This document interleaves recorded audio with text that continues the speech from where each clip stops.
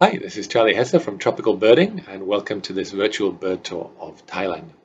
I've been leading tours to Thailand for over 10 years, and a couple of years ago I decided to move here with my family, so it's a very special place for me.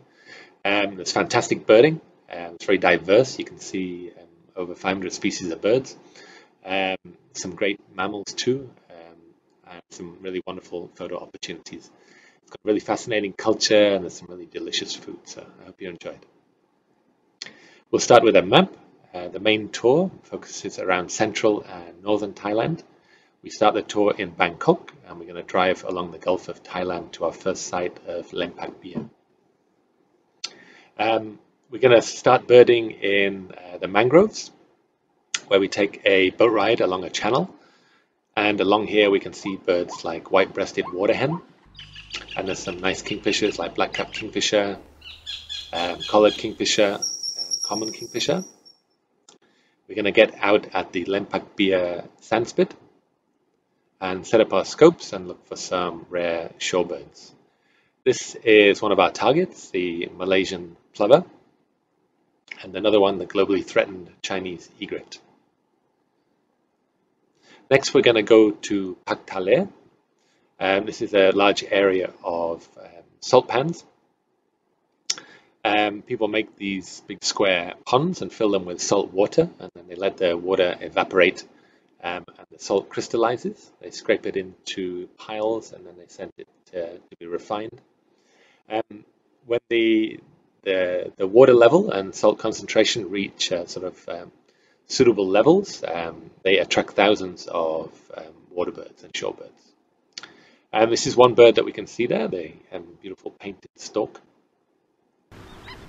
One of the common shorebirds is the black-winged stilt, and other ones include common redshank, sanderling, greater sand plover, the black-tailed godwits, great knot, Nordmann's greenshank, which is one of the local rarities. One of the commonest birds is a redneck stint, and we have to scan through thousands of these to look for our main target, which is a spoon-billed sandpiper.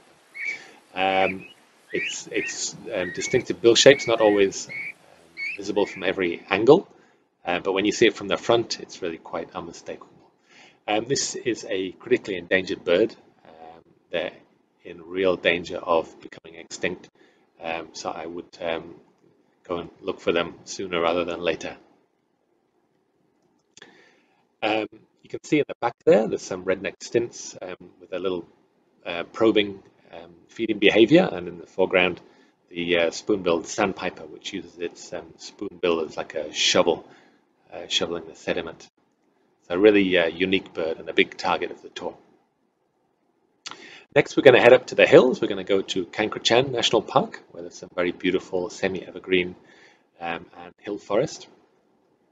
There's some nice mammals there, including this dusky langur that's got really distinctive white eye rings and a white mouth, and they have to feed on leaves. The juvenile is a very different color from the adults, and they get this really bright orange color. One of the biggest target groups are the broadbills. This is banded broadbill, black and yellow broadbill, black and red broadbill, and silver-breasted broadbill. There's 6 in total, and we've got a good chance to see a few of those, but really really distinctive, wonderful birds to see. Some other good birds include crimson sunbird, and there's also a lot of nice butterflies in the area. Outside the park, some entrepreneurial individuals have set up some photographic blinds, and there's some really nice birds that come into them, and they're a wonderful opportunity to take photos. A lot of forest flycatchers include these several species of blue flycatcher. That's the Indo-Chinese blue flycatcher. Also, you can get racket-tailed tree pies. People often comment that this is that the book really doesn't do this bird justice. It's got a really beautiful velvety texture on the head and this gorgeous blue eye. One of the big targets is going to be the blue pitta. You may know pittas are extremely difficult birds to find And yeah, these photographic blinds are a wonderful opportunity to photograph this difficult bird. And there's some other great birds like green magpie and several species of laughingthrush, like the lesser necklace laughingthrush. And here are some greater necklace laughingthrushes feeding on grain. Some nice woodpeckers too, like the greater yellownape and grey-headed woodpecker. There's a lot of very difficult birds to see, which we can see from these blinds, like slippy-legged crake. And there's several game birds like this scaly-breasted partridge. Really nice opportunity to see these feeding. They sort of scrape away the leaves to uncover the grain. Here's another partridge. This is bar-backed partridge. You can see the very distinctive patterning on the back there. This is a wild descendant of the domestic chicken. This is a red jungle fowl. And there's also some other pheasants, including the Kalige pheasant. This is the male, and here's a female. And the most difficult of all is the grey peacock pheasant. It's a really tough bird, but one of the blinds has been set up and does occasionally come in. So you can see some mammals there as well. This is the lesser mouse deer. Okay, so that's Kankrachan. Next we're going to drive back through Bangkok and then up to Khao Yai National Park. You may have seen the movie The Beach with Leonardo DiCaprio, but in The Beach there was a beautiful waterfall, and that's one of the waterfalls in this national park. Some nice trails along the riversides, and there's a really beautiful lush forest. One of the big target groups in the park are the hornbills. This is great hornbill, a really majestic bird. Other large hornbill are the wreathed hornbill, and the smaller species, oriental pied hornbill. Another very special bird in the park is the Siamese fireback type of pheasant. Very difficult bird to see, but sometimes in the early morning they come out on the roadside. This is really the holy grail of Thai birding, the coral-billed ground cuckoo, a mega bird. Normally practically impossible to see on the trails, but some Thai photographers have in the past set up some feeding sites, and we've been lucky enough to see this very rare bird. Along the trails we can also see red-headed trogon. Another type of broadbill. This is a long-tailed broadbill, a little bit easier to see here than at Kankrachan. And white-crested laughingthrush move around in mixed flocks, sometimes with black-throated laughingthrush.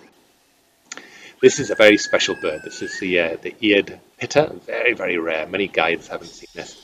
In the last few tours, we've found some nice stakeouts for this bird, and we've been lucky enough to show this to some clients. Khao Yai is also fantastic for mammals. This is a white-handed gibbon, more often heard than seen, but sometimes when you've got a nice fruiting tree, they'll come down. A very common primate in the park are the pig-tailed macaque. You can see some young ones here playing in the river. Yeah, very playful young ones getting up to all sorts of mischief there. Some of the adults can be a bit of a problem. They sometimes are attracted to food, and they'll if you carry bags of food, they'll come and try and take it off you. Yeah, this is a sign to that effect. Yeah, this is me having a bit of fun. The samba deer are also quite common in the park, and also have become quite tame, and you can see those coming into the restaurant, sometimes even feeding off the table, which is not to be encouraged. This is another type of deer. You can see the red muntjac. In Khao Yai, there's also a large population of wild Asian elephants. Sometimes you get large solitary males coming out on the roads. Sometimes get cars stopping to take pictures of these. Sometimes people getting a little bit closer than they should. This is a younger male. The adolescent males get kicked out of the matriarchal herds Yeah, and they have to spend a solitary life. If you're very lucky, you can see the larger groups of females and young ones. There are some claylix which they come into. Yeah, but it's a real privilege. Asian elephants are much more difficult to see than African elephants, and mainly forest animals. But yeah, it's very special to see these in the wild. Okay, we're going to move on to the largest lake in Thailand now, called Bung Boraphet, a few hours drive. This was home to the white-eyed river martin, which was discovered in 1968 and last seen in about 1980, almost certainly extinct now. We're going to take a boat ride on the lake with a local boatman who knows a lot of good stakeouts for birds. It's a wonderful opportunity for photography. You get quite close to birds. This is bronze-winged jacana, pheasant-tailed jacana. You can also see grey-headed swamp hens, and there's lots of species of herons and egrets. This is the yellow-bitten, one of the rarer ones. You can also see pied kingfishers, and we bird the muddy edges of the lake looking for some other shorebirds. This is a little ringed plover. Often see raptors. This is the eastern marsh harrier. And you can see one here has kicked up a flock of gargany. Gargany winter here in large numbers, flocks of thousands. Okay, let's just have a quick look at the map again. So we've got to Bung Boraphet now. We've got a long drive to the north. And in the north, we're going to explore several mountain sites. On the way, we're going to stop at a stakeout for the endangered green peafowl. Some come out of the forest in the late afternoon into the local orchards, and here sometimes you're lucky enough to see them displaying. Okay, so we've arrived at Doyentenon. This is our hotel. It has very wonderful grounds for birding. It's located just outside Doyentenon National Park. Doyentenon is the highest mountain in Thailand, over 2,500 meters, over 8,000 feet, and it's got some really beautiful montane rainforest. It's got some really special birds up there, like this green-tailed sunbird. The local subspecies is only found on this mountain top. Some other birds we might see include chestnut-tailed minler, silver-eared laughing thrush, Himalayan shortwing, yellow-cheeked tit, and a bit lower down we might see spectacled barwing and a lot of Philoscopus warblers. This is one of the resident ones called ashy-throated warbler. Okay, we're going to go down for lunch at Mr. Deng's in Thenon Bird Centre. Mr. Deng has been serving birdwatchers for decades. There's almost no birdwatchers in Thailand that don't know him. Okay, in the afternoon we're going to go and check out some rivers and waterfalls for some special birds. One of the birds we're going to be looking for is the slady-backed forktail, also the white-capped water redstart and blue whistling thrush.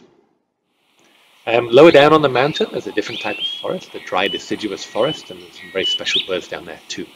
This is one we'll be looking for, called the blossom-headed parakeet, the black-headed woodpecker, and the collared falconet.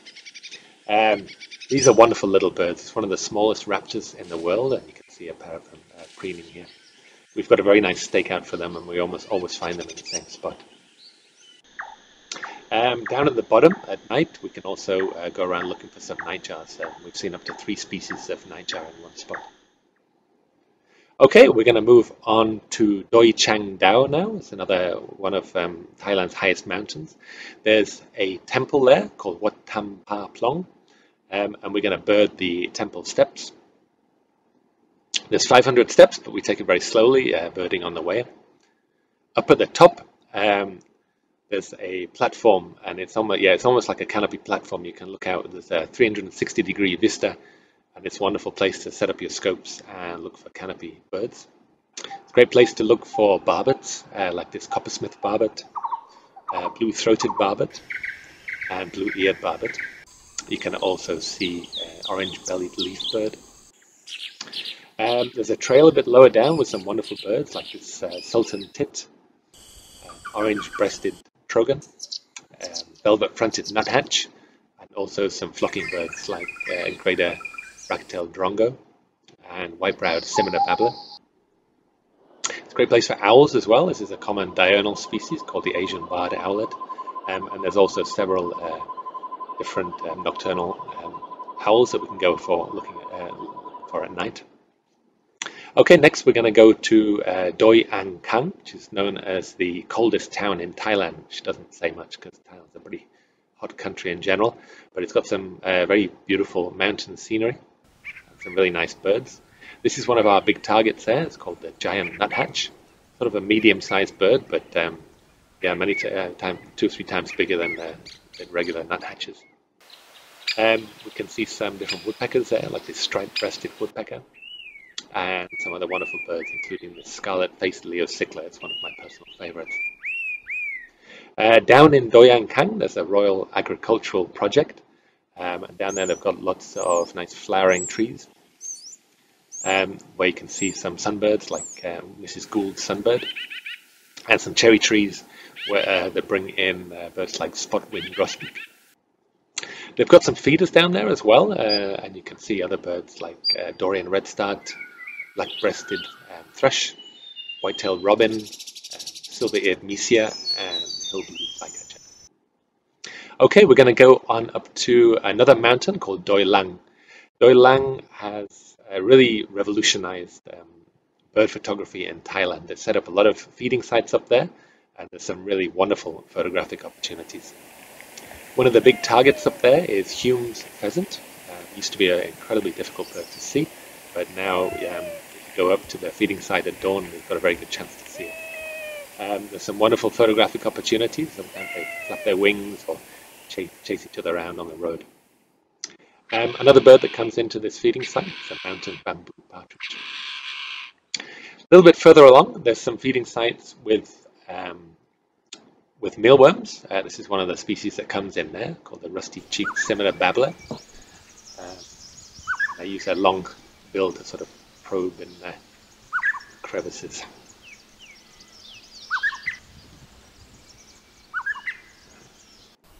Other birds that come in include white-browed laughing thrush, and some really normally very difficult to see flycatchers like white gorgeted flycatcher, Siberian ruby throat, rufous-bellied niltava, and ultramarine flycatcher. There's some other there's some fantastic regular birding up there as well, away from the feeders, and we can see some good birds like black-throated tit, spot-breasted parrotbill, and crested finchbill, many of which reach the very limit of their distribution here. Okay, next we're going to go down to a town called Ban Taton, and we stay at a lovely resort there. It's got fantastic food. We've had great food throughout the tour, but here it's especially good. They serve things like Thai green curry, red curry, masaman curry with peanuts, and the milder tom kha gai, which is like a sort of chicken soup with coconut milk. If you don't like spicy food, there's lots of options of non-spicy dishes as well. You often see they often serve some unusual fruits which you might not have seen before, like this dragon fruit. Okay, we're going to go and bird along the river. This is the Mekong River, which is a tributary of the Mekong. One of our targets here is a small pratinkhole. We're also going to look for some other shorebirds along the river, like this temming stint. There's a lot of domestic buffaloes in the area, and sometimes you'll see other birds sort of perching on their back, like this great myna. Okay, we've almost come to the end of the main tour. We're going to drive down to the airport in Chiang Rai, and on the way we'll stop at an arboretum, where sometimes they have a Hodgson's frogmouth nest, which is a really wonderful opportunity to see this rare bird. Okay, so and from there we fly back to Bangkok, where we finish the main tour. Those that are going to join the southern tour, we're going to fly from Bangkok to southern Thailand and Phuket. And we start our birding in southern Thailand in the mangroves. at Aupangar National Park. One of our targets down there is the mangrove pitta, and we also look for the brown-winged kingfisher. Okay, we're going to drive up to Khao Sok National Park. Good place to see long-tailed macaques and several common birds like the orange-bellied flowerpecker, grey-headed canary flycatcher. It's also a good place to look for flying lizards. These sort of run up the trunk of trees and then jump off, and they spread out their sort of web membranes and glide down to another tree trunk. They also often got this little dewlap that they extend when they're displaying. Okay, we're going to go on up to the Sipanga National Park.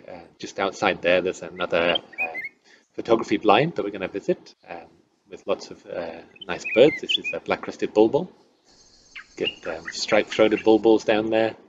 A lot of birds coming into the water feature to bathe in the late afternoon. This is the puff-throated babbler.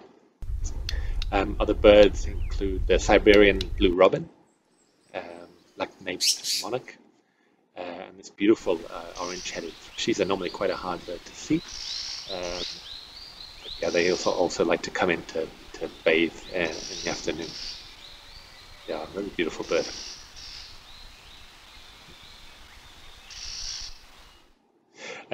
Not as many mammals down here, but you do get a few squirrels and also this strange-looking mammal called the tree shrew.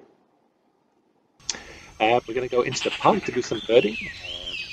Not so easy the birding down here, but when you do see something, it's normally pretty special. This is a red-bearded bee-eater. And this is the Malaysian banded pitta. It's really one of the most beautiful birds in Thailand for me. And there's a few individuals that are quite tame in the park there, so it's really a great opportunity to photograph them. Okay, we're going to head to the last side of the tour, the Krung Ching waterfall. This is a nice place to look for the banded kingfisher. A little bit of digiscope footage here. You can see it sort of lifting and dropping its crest there. It's quite a special bird. There's some different trogons down here, like this scarlet rump trogon. This is the rufous-collared kingfisher, quite a secretive rainforest kingfisher. And finally, this beautiful green broadbill. It's been quite an intense tour, so yeah, you may want to spend a few days on the beach to wind down.